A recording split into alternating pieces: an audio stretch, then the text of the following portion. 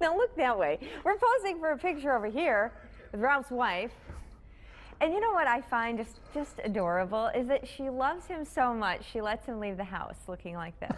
This is Ralph Whitty from Ridgeview Liquor in Ashwaubenon, and we're going to start out with a cocktail he says is better than milk and cookies.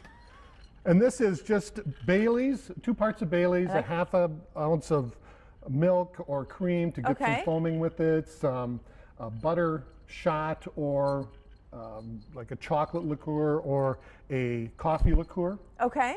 A little bit of vodka. Shake it up good, gets it nice and foamy so you get it nice and cold. Do you have the exact measurements for us in a recipe? I will have that recipe. It'll be on your site here shortly. Okay. What I did is I poured some Hershey's chocolate on the inside of the glass so you get a nice look to it. Oh yeah, look, I hope you can see that. It's very festive looking. And then and what's it rimmed with? And it's rimmed with crushed cookies. And then I scrape or grate a little bit of fresh nutmeg on there. Leave this out for Santa, he'll be happy. Okay. Well, I will be the judge of whether it's better than milk and cookies. I like it. I like it a lot. It was special for you, Rachel. That's a winner. Okay, now let's talk about beers, because a lot of people don't do cocktails, but they love their beer. Absolutely. And this is a great time of year for beers because there are all these really wonderful winter warmers.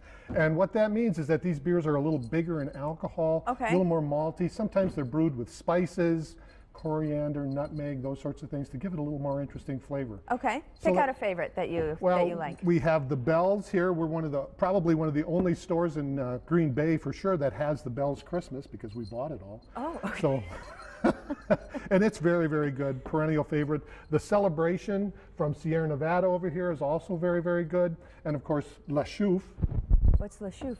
My hat. Oh, that's right. It says it right there. Right. And this is their one of their winter beers. This is the Hublin, which is a very hoppy style. Okay. We also have the new Y2K from Central Waters and their barley wine.